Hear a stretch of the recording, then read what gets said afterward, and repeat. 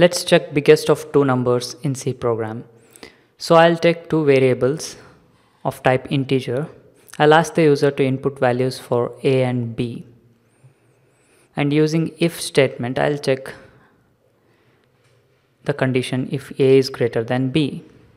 If a is greater than b, then I'll print that out to the user, to the console window. So biggest is a in this case, okay? If not, if this condition is false, then biggest is obviously b. So let's execute this. I'll give 20, 30. So biggest of 20 and 30 is 30. So this is simple. In our next program, we will see how to do the same using ternary operator.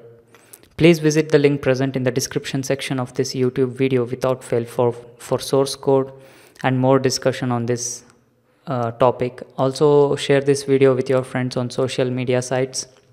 Stay subscribed to our YouTube channel and blog, and please do not forget to like this video on YouTube. Thank you.